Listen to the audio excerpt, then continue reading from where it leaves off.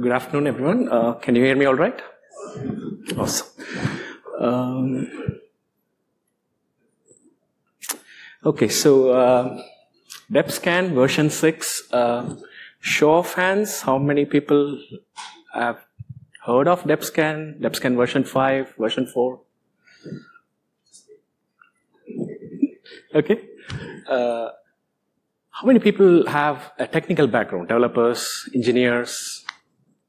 Awesome. Actually, this is the right thing because these are the kind of people I want to speak to, and perfect. So my talk today will have a combination of basic things like what is software composition analysis, and so on. And depending on how it goes, we can either go deeper into the technical side of things, or we can go broader and talk about a lot of things, right? And Dep-scan, we are very new to OWASP. We joined last year thanks to Sam. It was just my hobby project in my laptop, literally. And last week, I won a grant from NLNet Foundation from the European Commission via the NGI Zero Fund to continue to improve Dep-scan. So thank you so much for this opportunity, this great forum, and everything. My presence here today is sponsored by Backslash, so I have their t-shirt on. I can't ask the government for money for travel, so some private funding. Most people don't know me. That's reality. I'm not a celebrity. I'm not an AI guy or Sam or Andrew. But these are some of the projects I built and open sourced over the years. So ABCD, Atom, Blint, CDXGen, Cyclone DX, and then today's talk on Dep-scan. So even if you don't know me, if you have come across my tools, now you see me. And this is my first conference actually this year. I was busy working on Dep-scan version 6.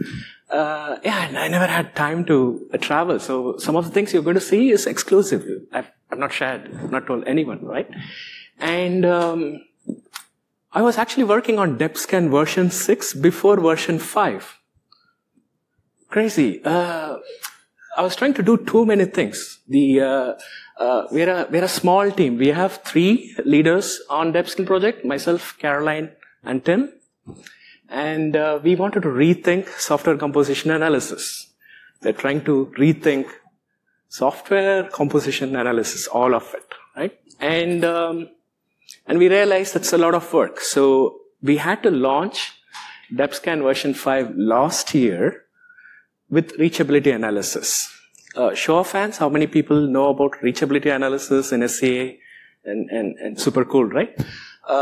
So it became a success. I got a lot of users, a lot of downloads, some government, and so on. And then that gave them a nice excuse to again think about version 6. Let's continue because we have version 5 which is working out, and so on. So the agenda is software composition analysis. Then I'll show some of the things that we've already done, that is already working, some feedback, and I will also show what we are thinking in the roadmap, and it'll be nice to keep it interactive. So, because some of the things we are trying to do are like super cool, that it'll be nice to get a feedback on, whether we are thinking in the right direction, and so on, make it very interactive. And all of these are free open source or entire work, so there are no pitches or anything. Actually, I got this toy with me, and I thought it'll be easier to explain software with a toy, right? Because often it's very difficult to explain what is a software. So I thought I'll use something simpler. So I just found my son's toy, and is this a toy? Do you want to check? Is this a toy? Yeah. Okay. Okay. Yeah. How do you know? How do you know it's a toy? It's not a toy. Okay. Tell me about it. It can be easily destroyed. Yeah, software can be destroyed. We have the smartest people here. I actually got this for my son, and I thought this was a toy. And then we all were excited. We were putting it together. But unfortunately, because I had a carpet floor, this didn't work. But it turns out, this is the toy. To use this car, you need a mobile app.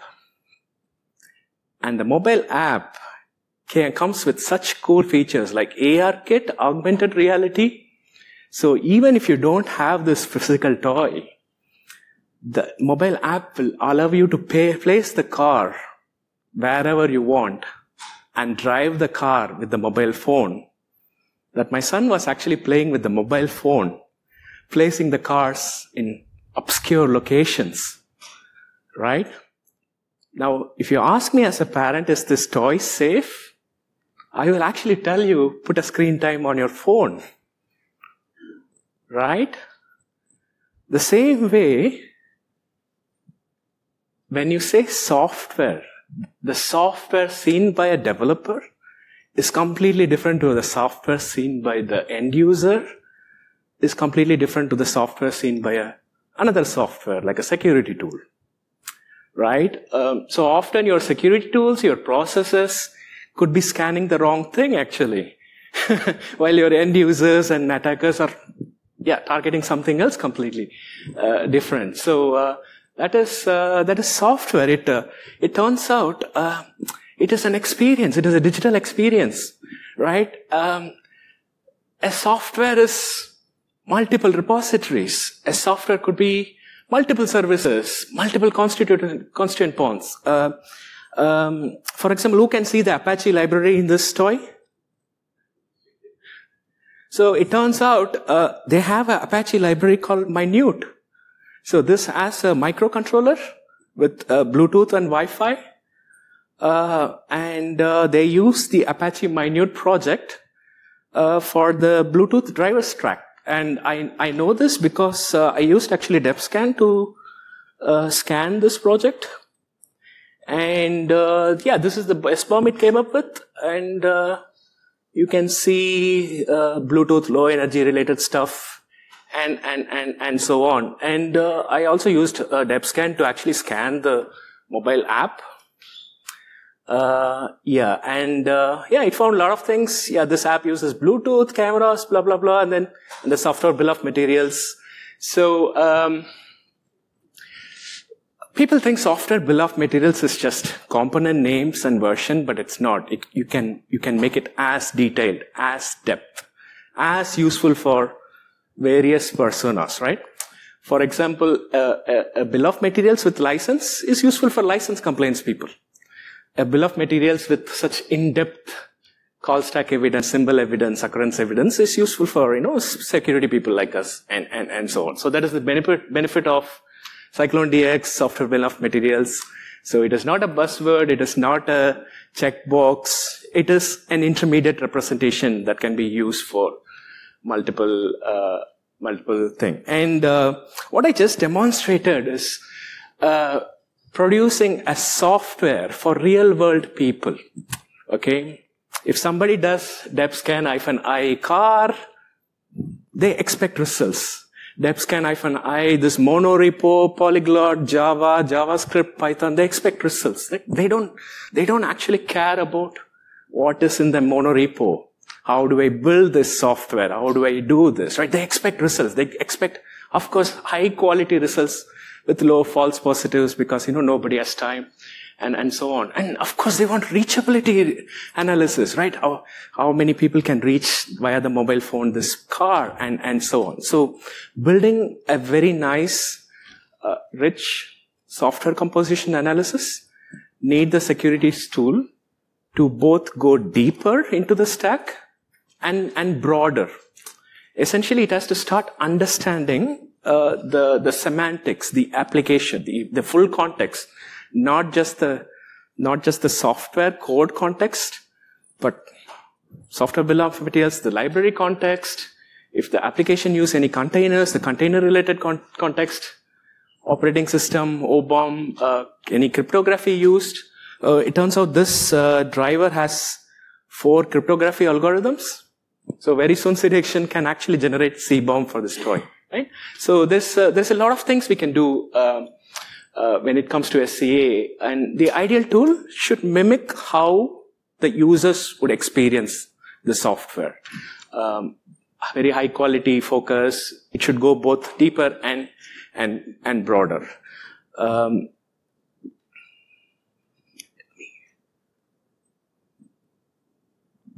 Now let's come to composition. So I said composition is constituents, right?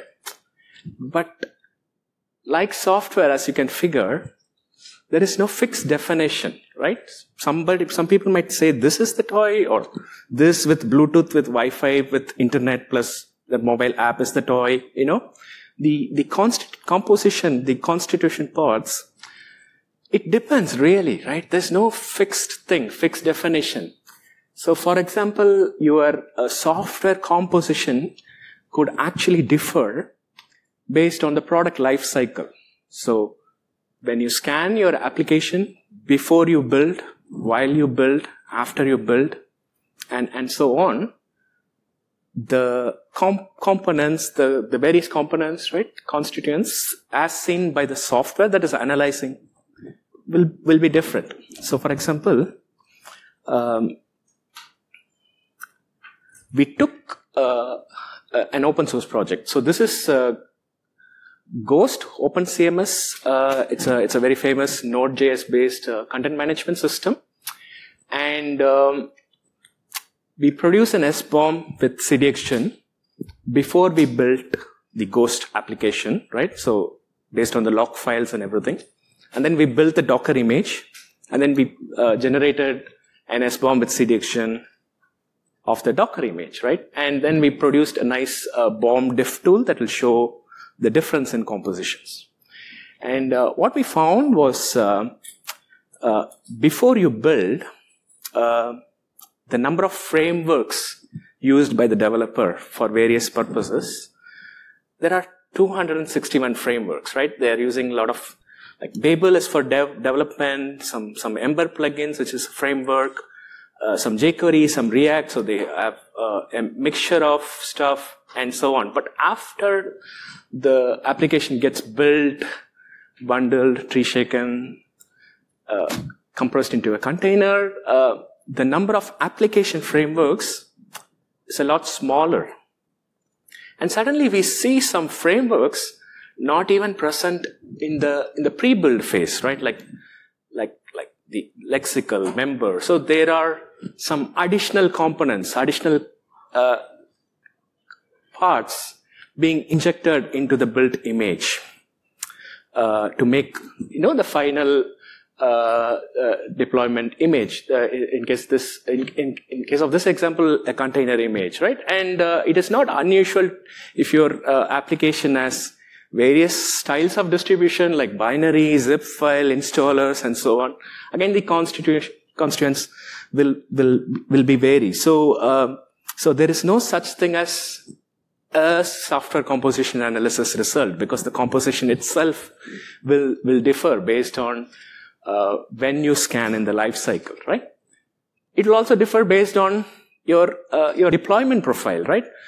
Maybe during development, you need more dev tools. Maybe during testing, you need test-related stuff.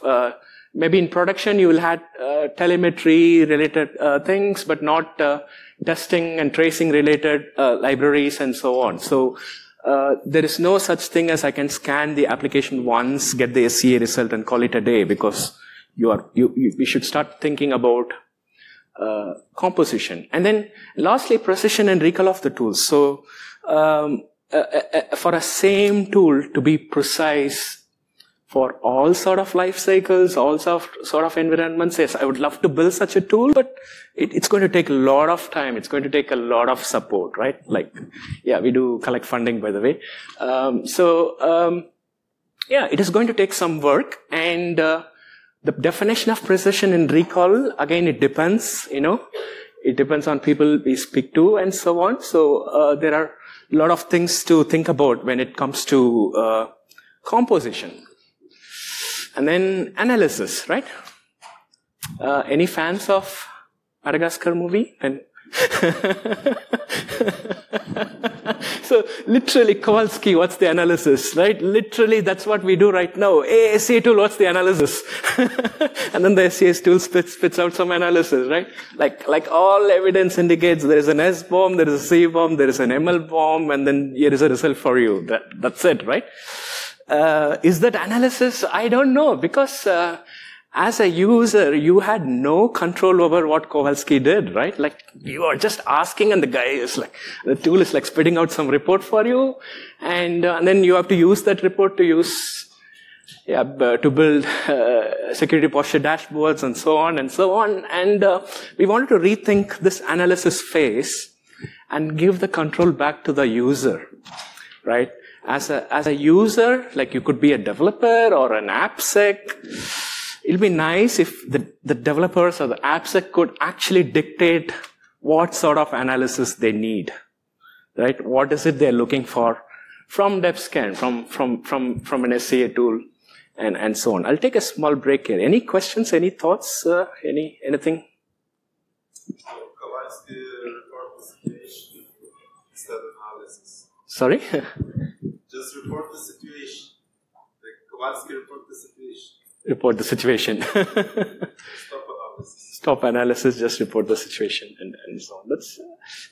That's nice. Like, I would actually translate it to, focus on the inventory. Don't worry too much about analysis and so on. Very, very nice. So in case of Dep-scan version 6, in terms of Dep-scan version 6, okay, these are the areas we are thinking, right? Like handing over that control to the end user. It'll make the tool more verbose, more difficult to use. But we believe it is time that we start exposing these advanced users, because we want to make supply chains research, vulnerability research for supply chain issues a real thing, right? We don't have many tools. We only have basic SCA tools right now that take the package name, look up a vulnerability database, here is a CVE for you. But we want to empower users to do more advanced things and so on. So beginning with configurability. So you will be able to configure whether Dep-scan should go deeper or broader, or how deeper, how many layers should we traverse, how many layers should we go broader, software layer, library layer, container layers, and so on. So we will expose advanced configurability options. There'll be, of course, defaults. So yeah, Dep-scan-I, I don't care, it'll give you results, but then you can really nail down kind of to the exact analysis you want the software to do. Then lifecycle analysis. So we can ask Dep-scan version 6 to scan the app before it builds, and then automatically build the app, scan the app after you build, and then map out the changes in composition, map out how the vulnerabilities are changing, evolving, and so on. So Dep-scan will do all of those work, prepare a much detailed report in Cyclone DX format, so there's no lock-in or anything. And you can use that information to prioritize, because some bugs are easier to fix before you build, during the development phase, but some bugs are important because they are part of the distributed build and so on. So depending on the organization, you can have, your own prioritization logic. And we're anticipating, the ASPM companies who currently use our tool, they will see big benefits, improvements. Then reachability algorithm. So show of hands, how many people know the exact reachability algorithms used by their vendor, offered by their vendor, the names, how it works? Okay, it's actually a shame that there isn't a fixed definition for reachability analysis, even though there is actually a definition of reachability in academia, right? Every vendor comes up with their own definition, and they try to do it, and so on. In case of Dep-scan, we do what is called as forward reachability analysis, which is from source to sink. So we identify all the entry points to the application, and then we try to plot the data flows of the possible paths and somebody operating externally might take to reach a specific vulnerability and so on. And we are now adding 2 more algorithms. Tagged forward reachability is when your application has lots and lots of entry points, you can exactly specify here are the kind of entry points we are interested in. And you can describe that with English tags, okay? I wish I had more time to explain, but yeah, we can publish stuff over time. And endpoint reachability is if your application has a lot of API endpoints, but out of it you only focus on a specific /admin endpoint, you can say Dep-scan, give me reachable CVEs only from that endpoint. And Dep-scan will do all the things it has to do that and so on. So I think I will take a pause here. I can spend the next 1 minute to show any technical demo, or maybe we can spend more time on this particular slide. Demo, awesome. Okay, you guys asked for it.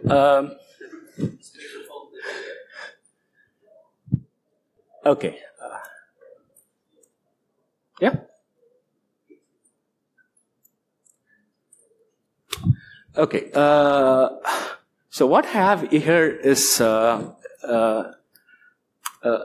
dependency track. It's a fairly large, complex Java application, right? So it has a lot of jar files, .java files, .class files. It's simply too difficult for even humans to basically understand what's going on. So it's a project that's in development for 10 years, right? You can't simply grep your way to get findings. There is just too many stuff going on. SAS tools won't work.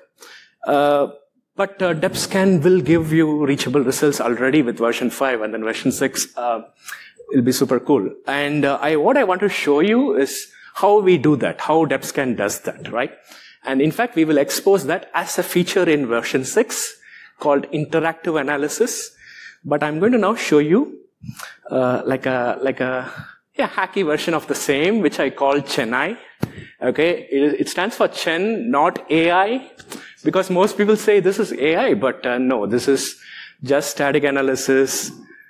3 people are working hard to implement all of these things. It's our knowledge and so on. So what we came up with is firstly an intermediate representation that is a superset of an SPOM, and which is purpose-built for semantic analysis. So if you guys are used to AST, abstract syntax tree, which is for syntax, so syntax is like spell checker.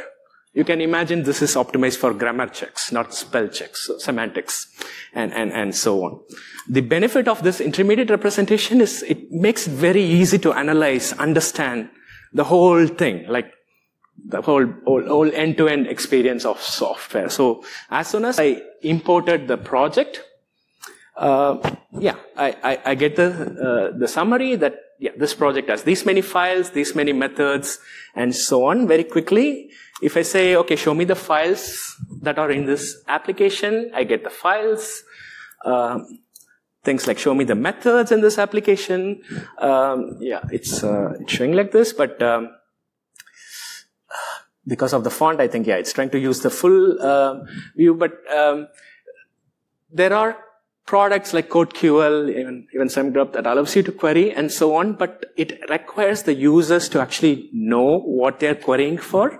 You have to write the queries, you have to know about the application and so on. But I can see we are out of time. I think she's already here. So what I'm now going to do is, I don't have any time, just show me the reachable results, right? At this point, I'm not telling anything about dependency track. I'm not telling this is a Java application. It has this library, right? What the tool can do is figure out everything like a human being. Okay? Still not AI. This is just static analysis. This is a live demo. I did it real time. You can see how fast this is. Good luck getting this performance with any SAS tool, right? So let's take one example. Here it says, there is a policy UUID, okay, that is an API parameter that can be used to reach this sink. And then it plots the whole data flow. It says, this is the policy UUID, and then notice that the data is traversing across libraries, and as it scans the application, it semantically starts tagging what is the purpose of this method. Right here it says, this method is doing something related to web and service calls and so on. It tries to build up that knowledge on the fly. Again, not AI, static analysis. And it uses that knowledge it computes to further improve the results. If I can quickly see one more example where, okay, here it says, this flow has mitigations in place. So what does it mean? It is able to see that the input parameter is passing via a validation function. But at this point, the tool doesn't know whether the validation is good enough as per the organization standard. So it is asking the user for some help and so on. So this is Chennai. This is work in progress, but Dep-scan version 6, which will come out end of this year, will use a lot of cool techniques. It will do real-world reachability analysis. You can basically scan whatever applications you have got. We will give you high-quality results. And thank you so much.